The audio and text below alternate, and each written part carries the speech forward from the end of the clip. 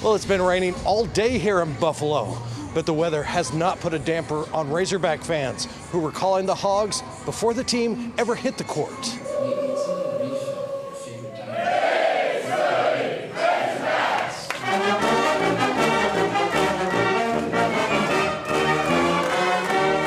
Fans called the Hogs, and the band got them going early. Buffalo's been great. We went to see Niagara Falls. We seen the Hogs beat Vermont earlier in the week, had some awesome wings, so it's been a good time. We're gonna win a big time. We're going to the Sweet 16. We're not going home. Go Hogs! Go Hogs! Buffalo's been awesome. The weather's been great. It's a little cool today. I think the Hogs are ready. They're pumped. I think we're going to have a big game tonight. I'm looking for the Razorbacks to win this game. Go Hogs! I'm looking for a big win, couple dunks, some actions to be over quickly, and hopefully we move on to the Sweet 16.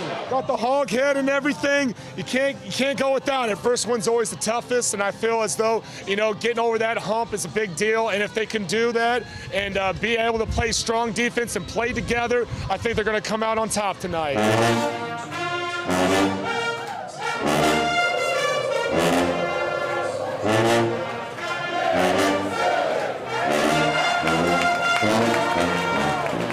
Since being here in Buffalo, the Razorbacks are making some new fans. Today, we've talked to several people who are from here who say now they're rooting for the Hogs.